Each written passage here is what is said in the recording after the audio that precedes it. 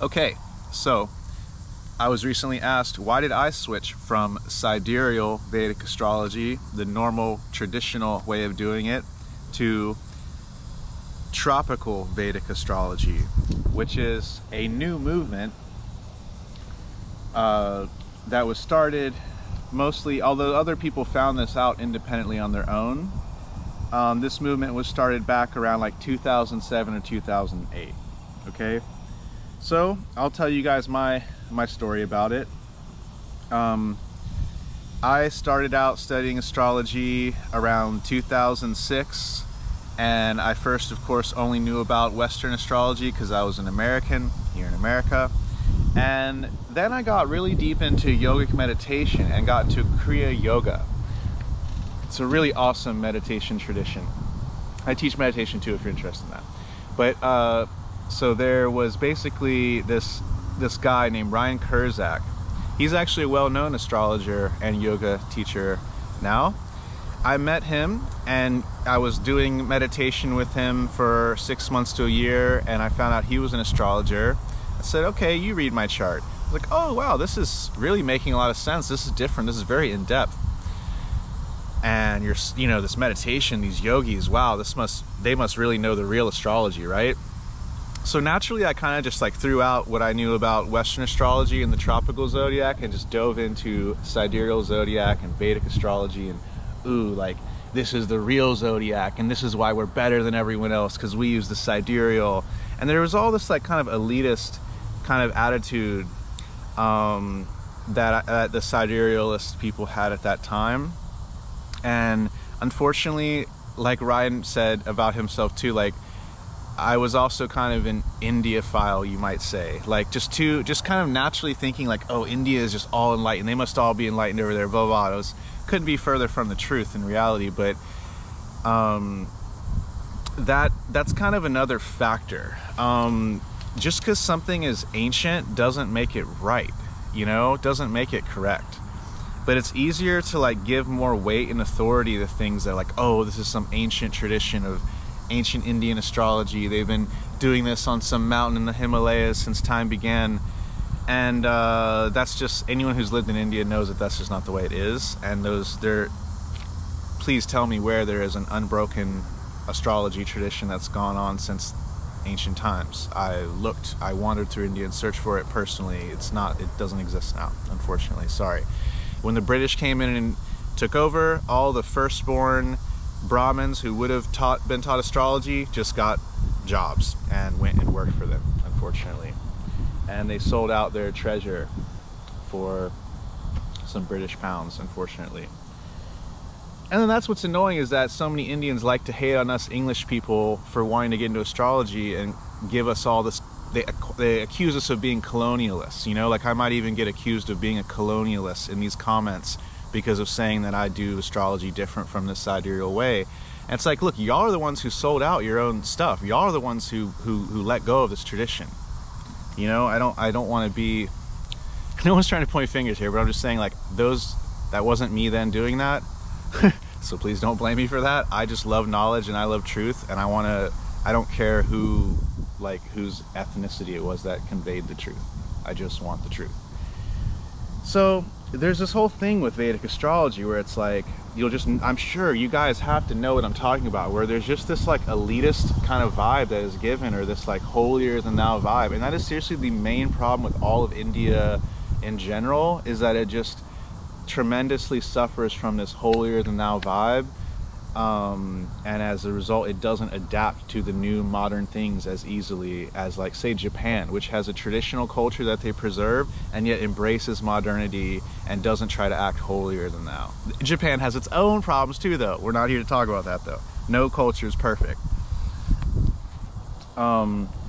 So yeah, I guess basically what I'm trying to say is, first off, you cannot just think because something is a more ancient tradition it's actually better. You need to actually try it out for yourself. And when I actually tried out all the Vedic techniques I had learned for many years, when I actually tried them out on the tropical zodiac, they worked radically better, like tremendously better, like night and day difference. Where I had a nervous breakdown in 2012 because I had studied all the material I could find, every book on Vedic astrology that exists. YouTube videos didn't even exist at that time. It was only just like the same books.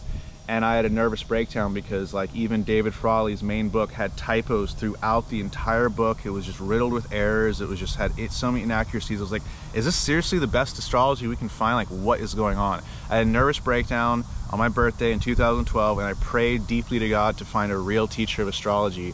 Within a few months of that, I did find my real teacher of astrology. So, and his name is Ernst Wilhelm, and he's the guy who really created who really went through the scriptures and realized, like, oh my God, they weren't even doing sidereal zodiac, they were using the tropical zodiac. And he's the one who started this whole movement to get the tropical zodiac into Vedic astrology again. Many other people have talked about this, and he's not the only one though, and I don't even like currently study with him, so I'm not trying, like, there's just many different smart people who have pointed to this, but I need to mention him because credit needs to be given where it's due. He did start this movement. There's another astrologer out there who's a tropical Vedic astrologer who wears all these robes and acts super holier than thou, and he pretends like he's the one who came up with this, and he didn't, and he's just caused a lot of egotistical, like, you know, like cat fights in this Vedic astrology world with tropical and sidereal people. So all those tropical astrologers kind of just try to leave him alone. I'm not going to mention him by name, but he's the only guy who acts like he's holier than everyone and wears robes and gets all uppity about his Sanskrit and stuff. So you can tell who that is probably if you've been in this field for a while. And so basically he and many people did find that, oh my God, when I actually use the techniques, like it does work radically better. These Vedic techniques, they do work radically better on the tropical zodiac. So it's hard to ignore that. If I test my students and get them to read a sidereal chart and then the tropical version of the person, the tropical chart they read will speak more to the truth of that person. And then another thing that made me switch was that I realized, like, wow, like most astrologers don't really know anything about astronomy. You know, like I talked to a sidereal astrologer who was trained with the ACVA, the American College of Vedic Astrology, charges like 200 or more an hour for a reading, very like trained in India, trained in Ayurveda in India, lives in California, and he could not tell me what the ecliptic was. I was talking about just astrological jargon. I was like, you know, so the ecliptic here, and then on the winter, and then he was like, what do you mean the ecliptic? He literally said that. I was like, you don't know what the ecliptic is? You're an astrologer and you don't know what the ecliptic is. What the fuck? Like, this is the sidereal world that I saw, at least at that time. That was in like 2015, 2016 maybe. But I've got many instances of that. Another important thing about the astronomy is that the sidereal zodiac implies it's constellations that are creating the effects of nature, and then they divide these constellations into 30-degree sections, but these constellations are not even 30-degree sections at all. Like Cancer is tiny, and then like Virgo spreads out across more than a whole sign, Leo's a massive one, and then they overlap, and so they just don't make sense as like the things to frame your zodiac around these constellations, because they're just shifting and they're overlapping and they're not even 30-degree sections. And then we have stellar drift. You know, stars are constantly shifting or burning out or this or that. So why would the ancient Rishis have anchored their zodiac to a certain star? It doesn't make sense. And the star is so fucking far away. Forget my French. And the tropical zodiac is based on the sun and earth relationship, which has been the same relationship since time began, and it's what creates the seasons.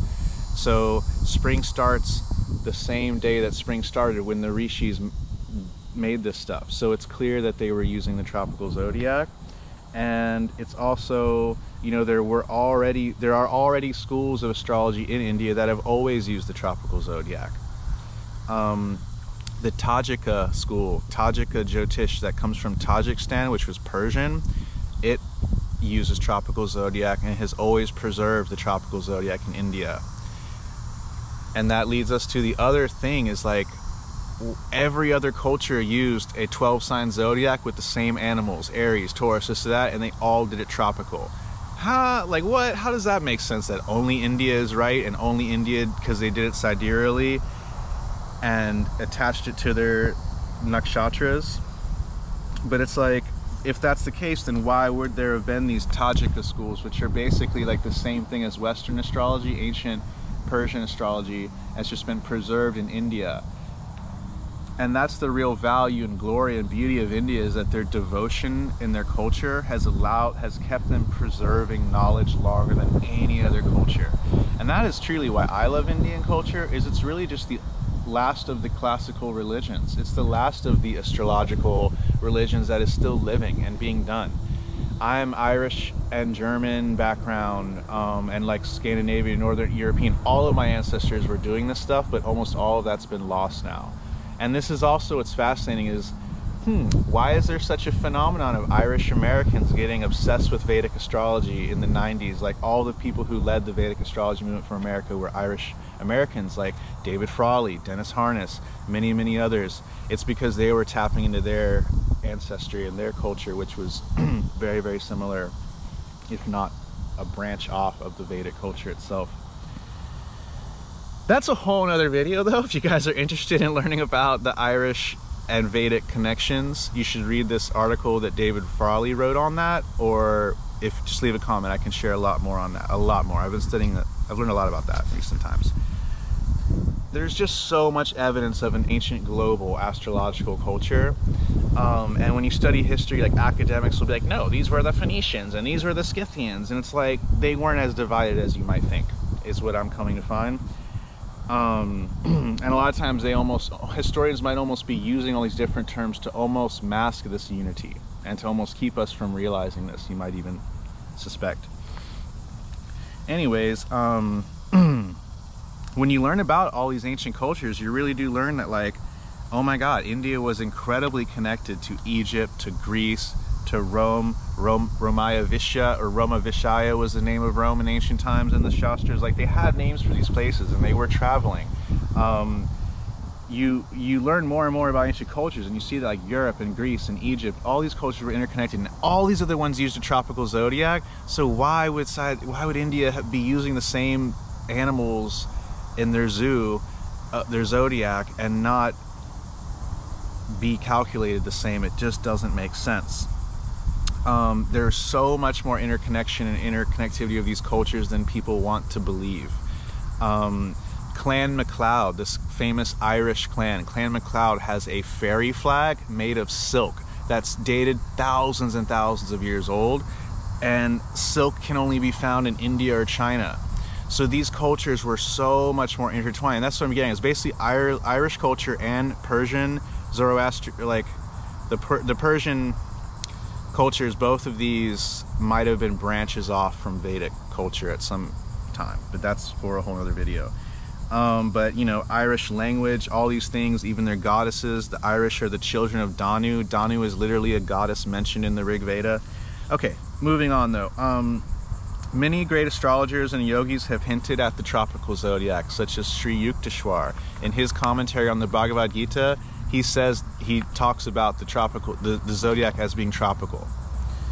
Dandamis was this great yogi that Alexander the Great had heard of when he was invading India, and he sent people out to find him, and he sent someone out to bring Dandamis to him. And there's this amazing retelling of this account that Yogananda gives in his autobiography of a yogi. And this badass yogi Dandamis is like, I'm content to sit here on my couch of leaves, and if Alexander the Great wants me, he can come find me, but Alexander the Great doesn't know anything about this world. And he goes on and on saying how Alexander the Great doesn't even know that the sun's central course through the center of the earth, and he's basically talking about the sun's movement through the chakras, or the equinoxes and solstices. So even this yogi in ancient Greek times was talking about the tropical zodiac, you see, and not talking about the sidereal zodiac. You know, I feel like I didn't explain that as best. If you want to know about that, just read Yogananda's chapter when he goes into, like, it's when he returned to India, an idol in South India, I believe that's the name of the chapter. But there's a section of his book where he gives an unbelievable account from historians about Alexander the Great meeting yogis, and again they imply tropical zodiac. And so this is the other thing, is that like nowhere in the Jyotish Shastras is it talking about using an ayanamsa and making the zodiac sidereal. And if they really were using a sidereal zodiac, you'd think they'd be constantly saying, like right away in the first chapter, like, we aren't like the Greeks, we aren't like the Egyptians, we use a sidereal zodiac. They don't say that anywhere. There's only a few points in all the Shastras where they mention ayanamsa, and you can tell that it's been like inserted in. Like in Parashara, in Brihat Parashara, the Bible of astrology, it does not say in the calculating of the zodiac to use an ayanamsa. Only later on, at different points, like in random chapters on dashas, it'll say take the planet with ayanamsa, or like a few little things here that appear to be added in, but there is no, they're not underscoring this. Like if they really did this differently from all the ancient cultures, this would be so underscored in their books, and it's not. And in fact, the opposite is mentioned, because there's a quote from Yavana Jataka where it talks about how like these barbarians and Greeks are like very well known in astrology, and Yavana Jataka means the horoscopy according to the Greeks. So we were learning, like the Vedic astrologers were learning from the Greeks. And there's another in Garga Samhita, it literally says, quote unquote, the Greeks are barbarians, yet the science of astronomy originated with them. For this they must be honored. So Sage Garga says that. I mean, that's a pretty big deal, you know? And all these other cultures, these Greeks, and they all use tropical astrology. So it's really clear that the ancient Indians used tropical Vedic astrology, and it's also simpler. It's the first thing you create, and then you have to take away 24 degrees. But that's not mentioned that much as you'd think. So first you have to create a tropical zodiac, no matter what you do with astrology. And then you have like the Jaimini commentary. The best commentary on any astrology text I've ever read is by Professor A.V. Abhyankar, an unbelievable genius Sanskrit scholar who I referred to a lot in my courses. He had such profound Sanskrit knowledge, and he wrote a commentary on the Jaimini Sutras, and he wrote another part of the commentary in Sanskrit, so I can't even understand that, because it's like, I'm not that good, most people aren't that good at Sanskrit. But in his commentary, he talks about how Jaimini is emphasizing signs and sign aspects and all these things, and the logic behind it is the same logic of the sun's movement through the seasons. So he basically says that Jaimini was using tropical zodiac. Like, it's very clear to this scholarly academic without a lot of religious attachments. He just says, yeah, it's very clear that Jaimini was using tropical signs. And Jaimini really does work best with tropical zodiac, and this is why most of the people that you try to learn Jaimini from they're not going to teach you something that's unbelievable, that makes you go from having no clients to being booked up 6 months out. When I learned the real Jaimini, I went from having no clients to being booked up 6 months out, because that's how good it was. Like, if you're doing real astrology and it's not blowing your clients' minds and making them cry like tears of catharsis, you're not doing real astrology. And that's the thing, is like, I really believe that's what astrology could deliver, and I think that's why I cried and had nervous breakdown, and that's why the gods brought me that higher teacher. Everyone's going to resonate with what they're satisfied with. And so if you're dissatisfied with the readings you've gotten and the level of intelligence you've gotten from astrology, be dissatisfied with that, and don't be content with that, and request the divine to bring you a higher quality of knowledge, and you will actually get that. And this is the other thing, is that the equinoxes and the solstices are intertwined with nature and the seasons. And Vedic philosophy is about worshiping nature. It's about being in harmony with nature. Nature is God, and God is nature. Nature is the goddess. And so Vedic astrology, when done sidereally, is focusing on the way nature was 2,000 years ago, dialing it back 23 degrees. Or it's about focusing on stars far away from nature. Sun and earth, these are the intimate things, and the moon, like, these are really up close to us, and that's nature. And that's why the tropical zodiac is probably the right zodiac for the Vedic world, because Vedic world is about being in tune with nature. And finally, one final point the constellations are already factored in with nakshatras. So why the heck do we even need zodiac signs if we already have the nakshatras? When it's sidereal, I just never understood why we even have both if like Anuradha is always in the same part of the zodiac, you know? Why even deal with Anuradha? Why not just know this sign, or you know what I mean? Why do both? If the signs are here and the nakshatras are actually always slowly moving behind them, that adds a tremendous amount more sophistication and explains why different yugas are the way they are. And this is what's crazy, is that in the mundane books they talk about how the star, the nakshatra that's on the vernal equinox, determines like a lot of the mundane astrology of that age and that era. And what see, if they're using sidereal, there would never be a different nakshatra on the equinox. It would always just be Ashwini. So they clearly weren't. See, they were clearly doing tropical. And then Varahamihira also has many references that would only make sense with tropical zodiac, and so a lot of sidereals go, oh, that's just Varahamihira astrology. That was just like nonsense Greek stuff. It's like, wait, what? He was like the King Arthur of ancient India. You can't just dismiss him because he lived in North India and there was like maybe more interaction with Greeks. That's a big stretch to dismiss someone like that. And yeah, see, the zodiac is all earthly creatures, like a bull, you know, a ram, you know, a fish. So it's tied to the earth and the sun and the seasons. And the nakshatras are actually all related to deities. And this is why, again, the sidereal, I'm like always trying to tell people in the sidereal world, their understanding of nakshatras, they're always overemphasizing yonis and animals. Like, no, no, no. Nakshatras are kind of like the one thing you don't want to make animalistic. They're divine deity things. Let the actual zoo of animals, the zodiac, be the animals, you know? So they'll think of snakes and they'll think of like Mrigashira, which has a snake yoni. It's like, think of Scorpio, the sign of snakes, you know? Or when they think of cats, they'll want to think of like, or like when they think of a tiger, they'll think of Chitra and not Leo. It's like, dude, just Leo, come on. Sometimes we don't see the forest for the trees, is all I'm trying to say there. And so the nakshatras are deeply related to deities in the shastras. They just refer to them by their deity name. Like Kritika is just called Agni, you know, or things like that. So the nakshatras are related to deities and not animals. The zodiac signs are related to animals and earthly things and not deities.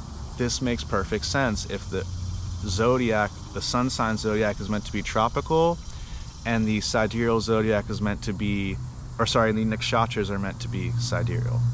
I hope that makes sense. You guys feel free to share your feedback and your thoughts on it. I should say this, oh yeah, I should have said this first off.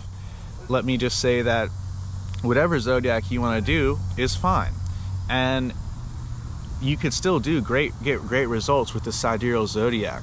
I do not think that it is technically correct, but there's a lot more to getting an astrology reading than being technically correct. Someone could have all the most technical best calculations and still do a terrible job giving you a reading. And likewise, someone in India might have the wrong calculations but still give you an amazing job doing a reading. And that's also why, possibly why, Indian astrologers have specialized in so many different techniques in the more modern era, because maybe the signs aren't as reliable. They're only going to be accurate like a third of the time. And so that's maybe why they're using palm reading, you know, and nakshatra, and you know, different prajna techniques using an aruda lagna, not even using a real calculated sign lagna, or using omen reading, face reading, all these things, which I'm also very into. And so Vedic astrologer really is a Vedic astrologer can do an amazing reading for you still doing it sidereal. And I've had my chart read by many sidereal people and it's been amazing. And even when I had that reading from Ryan, my first reading back in 2007, he was using sidereal. One of the things he said was, you have a career with public speaking. And he didn't even know that I had spoken on Good Morning America to 11 million households. He didn't even know that. So it was like he nailed that right off the bat. But when it comes, and like a lot of Vedic astrologers are just using house stuff, right? And houses don't change either way. So this is why they've become masters of house placements, and Western astrologers are like always off with their house stuff and not really able to predict as well. The Vedic astrologers are the best on the planet for predicting based on houses. I'll definitely give them that, for sure. And you know, Upachaya, Dustana, they have like all these Bhavat Bhavam, like all these different concepts of how to use houses that others we may have had in the Western tradition, but we've lost them. So there's great work to be done with both of them. Both systems could give you a terrible reading or an amazing reading based on the reader and based on your karma and what you're meant to get. And that's a big part of it as well. So I'm not trying to tell anyone what to do. You guys should do whatever you think is best, but I was asked why I use tropical or Vedic, or tropical or sidereal, and this is it. And that's also important. Don't say like, oh, he's using Vedic when you're referring to sidereal, because that actually just shows you aren't very well educated on the topic, because a lot of the Vedic astrologers don't use sidereal, like I just made a case for. Oh, I didn't even mention this one. Prabhupada, Swami Prabhupada, when he described his placements, he described them tropical. So like the day he was born, the astrologer who did his chart, the guy Prabhupada who led the Hare Krishna movement, his astrologer was using tropical because the placements he gave could only be seen with the tropical zodiac on that day. So anyways, there's a huge amount of evidence for using the tropical zodiac in India, and that it was the original zodiac of the Rishis. And this is why, I hate to say it, but a lot of people that come to me who've gotten readings in India from traditional Vedic astrology in India have had not good results, and I think that this is a big part of why. But it'll be a long time before like the classic like temple astrologers in India start to switch, because they're just so tradition and devotion oriented. And again, that is the best part about India. That's why they've kept all these books. In Europe, we burned all these books, or they're rotting in the Vatican or somewhere. So overall, devotion is the most important thing. But every now and then you have to, as we're going into this era we're in now, we need to really like think scientifically and calculate and research and think for ourselves, and not just blindly trust what the guru says. Or in spirituality, if it's a perfect master, yeah, go ahead and blindly trust it. But with astrology and these worldly, this is a little bit